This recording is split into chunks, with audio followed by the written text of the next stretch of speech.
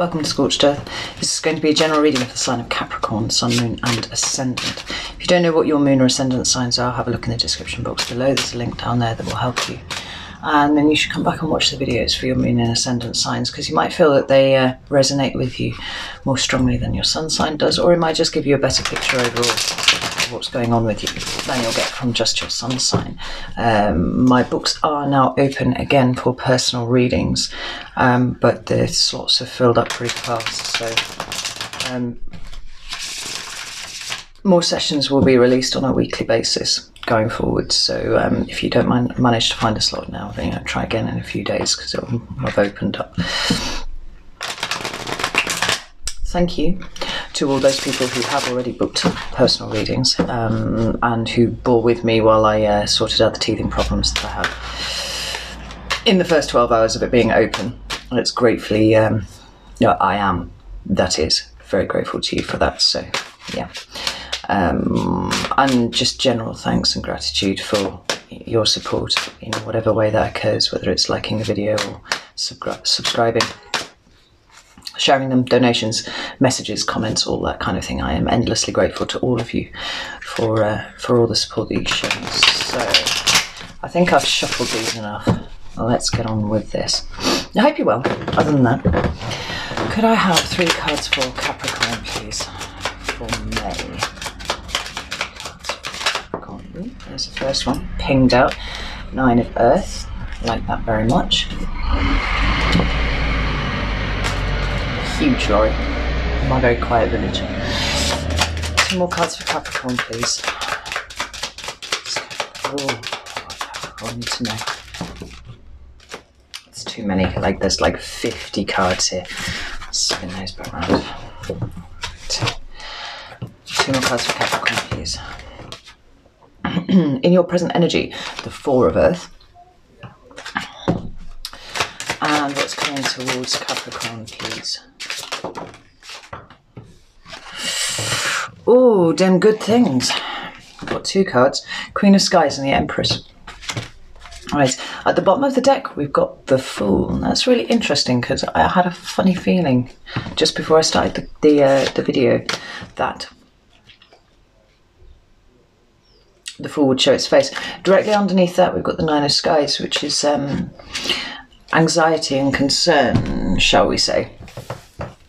And I feel it's to do with your new start, right? You've got some anxiety about it, maybe you're overthinking it a little bit. You're certainly worried about it in some respect anyway.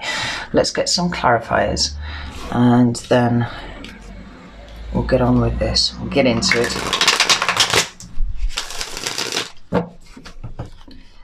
One more shuffle, because it just feels so good, you know? So, why is the 9 of Earth here for Capricorn, please? Got 5 of Swords. Why is the 9 of Earth here, please?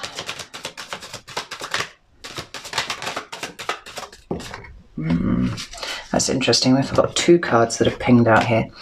We've got the 8 of Cups and the 10 of Pentacles. And why is the 4 of Earth here, please? Ooh, Ace of Cups. Nice.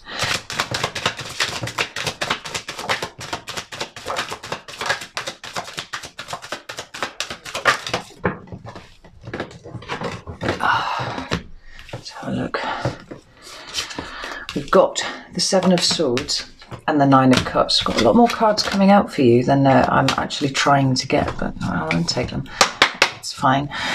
There's the Queen of Skies here and the Empress. 6 of Wands, love it. There's the Queen of Skies here and the Empress. Page of Pentacles, right? It's fairly clear where this is all going. Or what this is about, at least. On the bottom of this deck, we've got the Page of Swords. Right? I'll come back to that later. So the first card you've got is the 9 of Earth. Right? This is in your recent past, touching on the present. And I'm really pleased to see this here for you, Capricorn, because It's actually been coming up for quite a few of the signs. I'm sure Leo had it yesterday. Was it Leo? I can't remember. Anyway, it's your suit because it's Earth. And so it talks about resources of some description, right? And they can take any form you like. It can be money, but it can be any kind of energetic currency. So we can talk about effort. We're talking about emotional resources sometimes. You have to take it as it applies to you. But because it's a 9, right, this talks about self-sufficiency. It talks about independence. It talks about being able to take care of your own needs. Because for me, the 9s talk about solitary endeavor, right? In whatever that way applies. Now, say with the 9 of Cups, there's, which actually is coming out for you here, so I won't go into it too much. There's a sense of being able to, identify exactly what it is that you want and what makes you happy, and then, bring that into existence for yourself.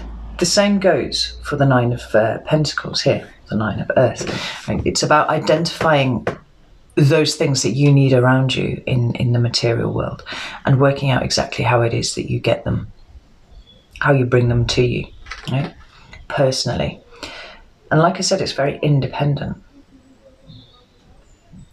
There's a sense here with the Fool being the shadow card, which underlines the entire reading, right? It kind of gives the theme for the reading. And it's another 9 underneath there as well. That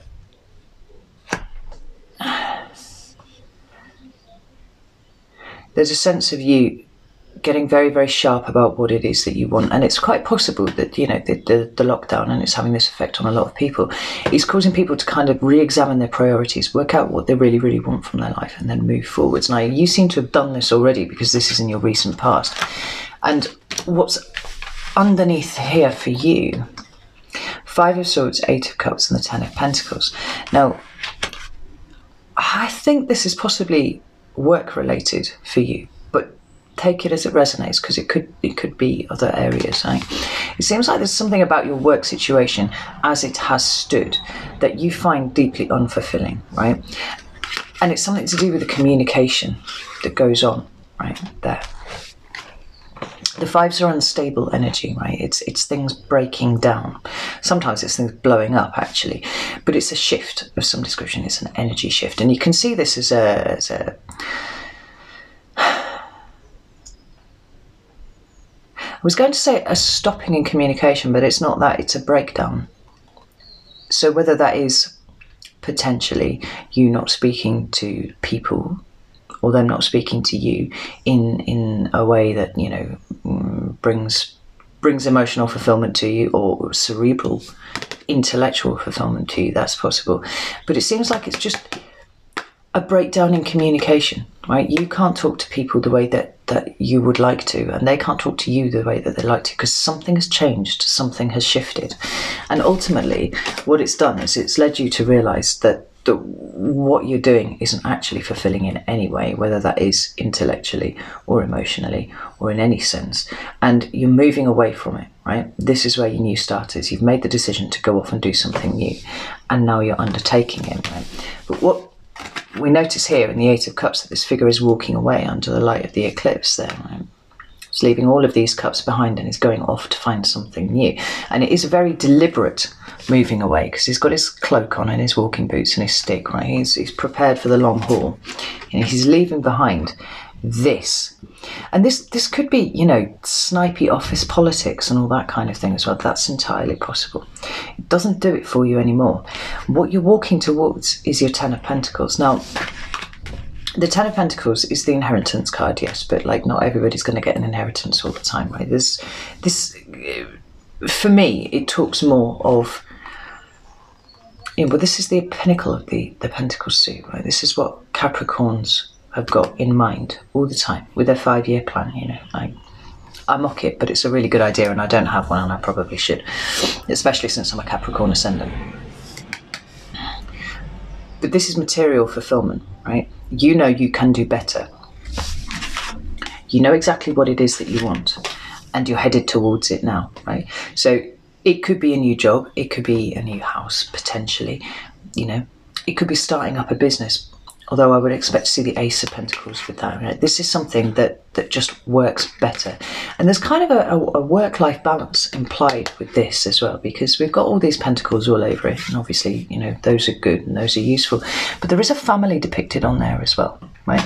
So it's something that you are committed to, but it's something that takes better account of what you want from your life overall than what you have been experiencing hitherto. It's really, really good. I like that. But then in your current energy, we've got the Four of Earth. It's the Four of Pentacles. And this talks about either holding on to something too tight and a need to release, or potentially some work that you're doing to create a foundation for yourself, right? Which is not often a way that I see this card, but I see you moving away from things that displease you and being very focused, very goal-oriented about what it is that you're going towards.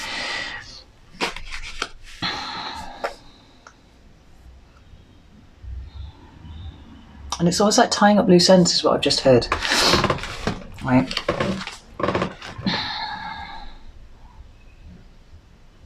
And then we've got these two cards here, right? The Ace of Cups and the Seven of Swords.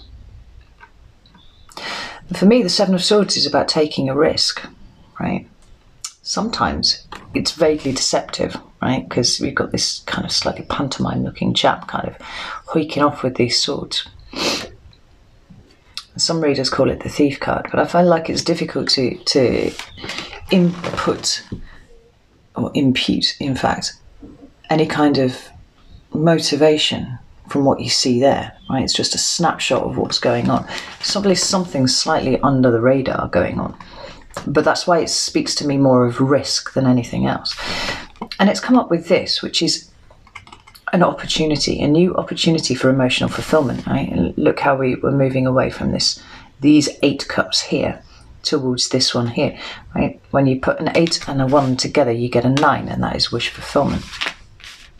But I'd like to pull another card, because what I'm not sure of is whether you are not, as yet, in your current energy, releasing something that you should, or whether it is, like I said, a building of foundations for something new. Because you're already quite a long way along the road as it is. Tell me about... Oh, hello. Seven of Wands. Tell me about this Four of Earth.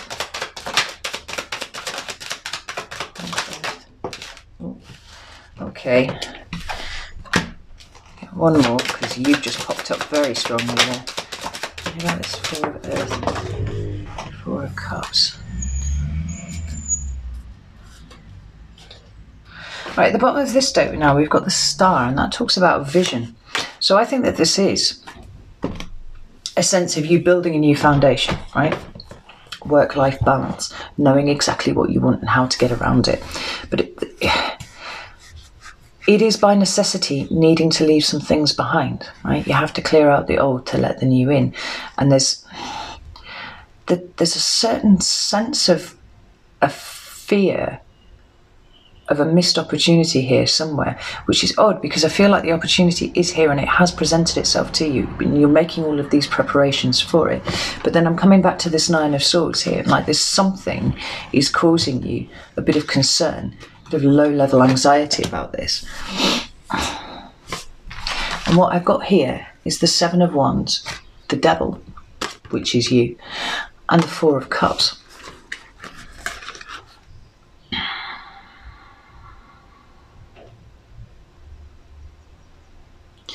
And intimidation. You're intimidated by what it is that you've taken on, or the thought of what it is that you're taking on and what you are now moving into, because there is a new start here, right? Whether that's a new job or a promotion or something, like there's a sense of you moving slightly outside of your comfort zone, and that's good because that's where growth occurs. But you're feeling a little bit like you're facing Goliath at the moment, right? And this is good for you. This is good for you. But there's some fear there, definitely. And then we've got this this Four of Cups. It's another four. It's another foundational energy. And usually that does speak of missed opportunities, but there's a...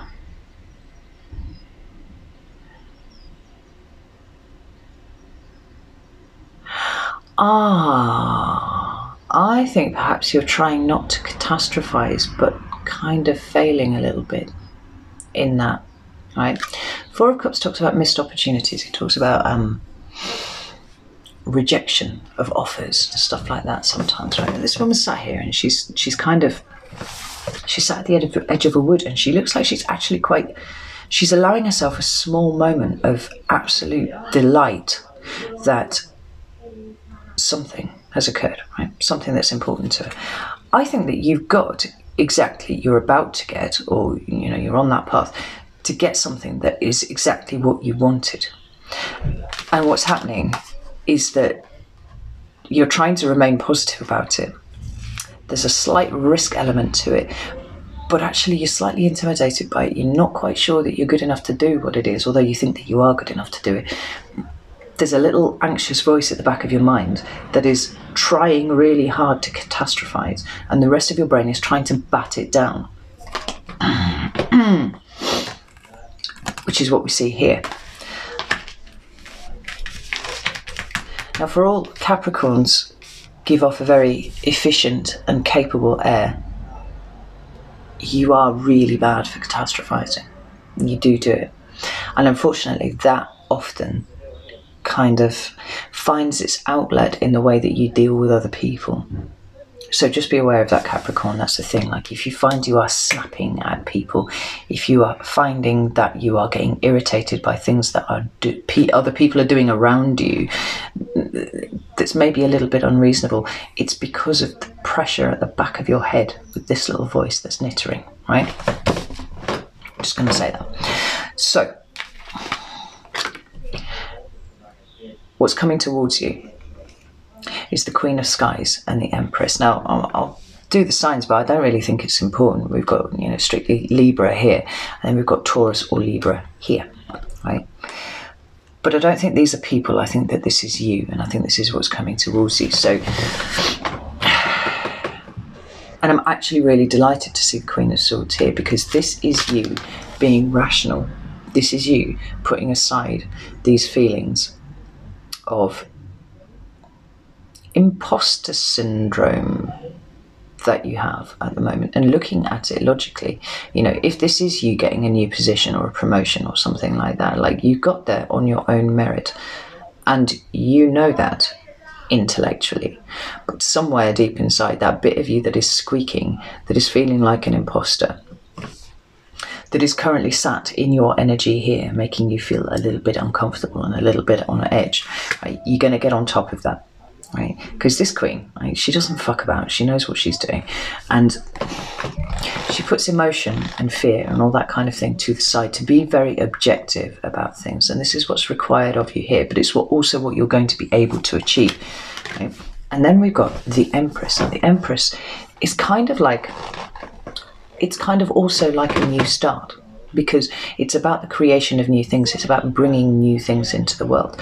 And there's a certain vision that you've had for your life, which you are now actually in the process of bringing into the world, right? However that applies to you. And what you're experiencing now, I guess, could best be described as birthing pains, actually. You just got to kind of work through it a little bit, because once you start doing whatever it is that you do, you're going to fly.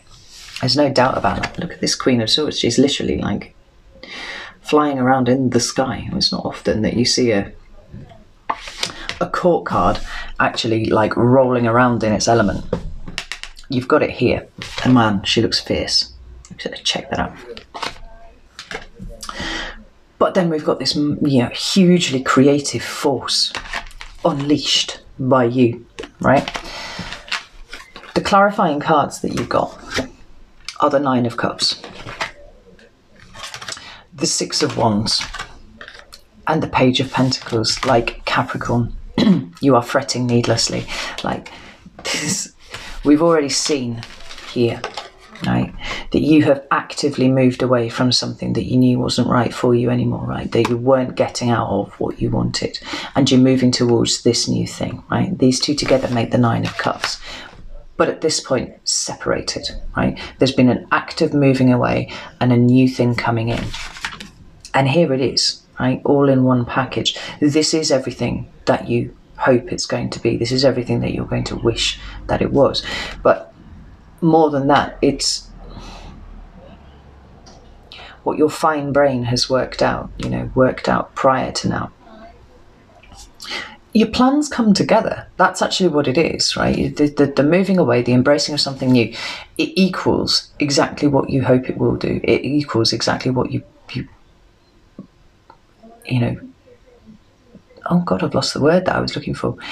That you foresaw, right? Coming. It's all there. It's all in one package, right? And more than that, you're going to be very fucking good at it. Now, oh shit. Now I'm talking. I feel like at some point in the last couple of months, we've had almost this same discussion, right? You're going to be magnificent at it. You know you're going to be magnificent at it. Squash that voice down, all right? Or even better, actually, Capricorn, while I've got you here, why don't you explore the root of why you have that feeling in the first place, right? Because Capricorns, by birth, are efficient and capable. They actually usually achieve anything that they put their mind to. So why is there this doubt? Why is there this imposter syndrome bubbling around inside? Arguably, you can look back at your track record and see exactly what you've achieved, exactly what you set out to achieve, that you have done, and project that forward with an expectation that whatever it is that you put your mind to in the future will go exactly the same way as everything else has gone before. So I'm going to do an extended on this, and if you want to join me over there, we're going to have a little dig around and see where where the root of this is for you. But it's going to be magnificent, right? You're going to be perfect at it. But there are going to be new things that you need to learn. Now, Capricorn's not afraid of that, right? Capricorn actually relishes that. But there's a sense of starting a bit lower down than you're comfortable with. Maybe not necessarily in terms of position, but in terms of level of knowledge, right? And that's just teething problems again. It's just getting to know what it is that you're going to do. And once you've got a handle on it, then you'll fly, because that's what you do. Let's have a look at this Page of Pentacles. Tell me about Page of Pentacles, please. Page of Pentacles. We've got King of Cups and the Nine of Pentacles.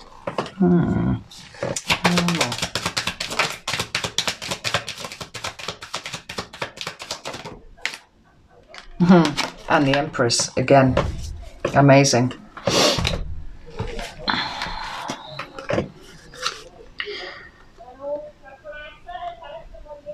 This is such opposite energy to this. I can't even tell you, right? The difference between these, right?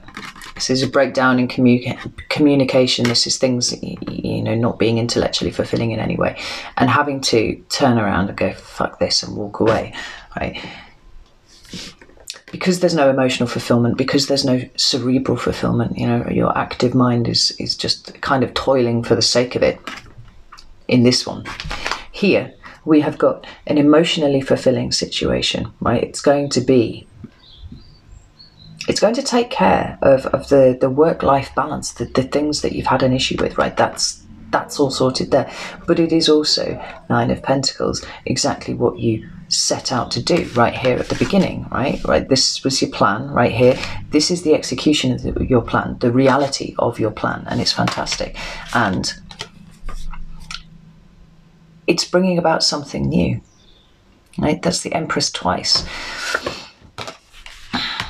Whatever it is that you're about to bring into the world, and this may have absolutely nothing to do with your job and more to do with the vibration that you now kick out as a result of getting what this is, right? There's a visceral improvement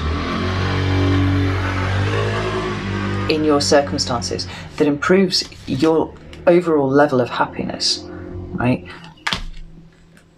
Well, like they're at the opposite ends of the spectrum. Right here, there is no emotional fulfillment whatsoever, right? Because he's found it relatively easy to turn his back on it and walk away, even though these cups have all taken quite a long time to amass, because cups do. You have to put in time and effort and energy into them, right? He did all that, amassed all of those, and then went, God, this is bollocks, and walked away, right? This is shooting straight up to the very top, the very pinnacle of the cups suit. Emotionally fulfilling. Emotional balance, you know, maybe what you've been doing was really just hard work, like, and you're not afraid of hard work, but hard work with nothing else, you know, maybe decent financial recompense. But as we get older and we get a bit more discerning, we want a bit more from our lives than the recognition that we get of being good at our jobs. And I feel like that's what you're going after here, Capricorn. And it is everything that you set out in your plan, which is fantastic. And it's bringing in a new era for you, right? A very productive, very abundant, very fertile era for you in all senses, not just in the financial sense, but also in the emotional sense, also in this, you know, this balance. Right. I'm going to leave it there because there's only so many times that I can say work-life balance before it becomes repetitive and dull. But I am going to do an extended, so if you're interested in that, it's kind of airing towards shadow work a little bit. We'll sort of have a plumb around in your psyche and see what's going on in there, see if we can't pull it out a little bit. Because the thing with old triggers and wounds and things like that, right, the things that cause this little voice that tries to kind of pull you back from new things that you're starting that feel a little bit risky, or, you know, when you go and do those new things, but you kind of overthink it and you start sabotaging it and stuff like that. When you pull them out into the light, you see them for what they are, they kind of cease to have the effect that they had before. So if you're interested in that, that's down there. If not, take care, and I will see you in a couple of weeks for the mid-months.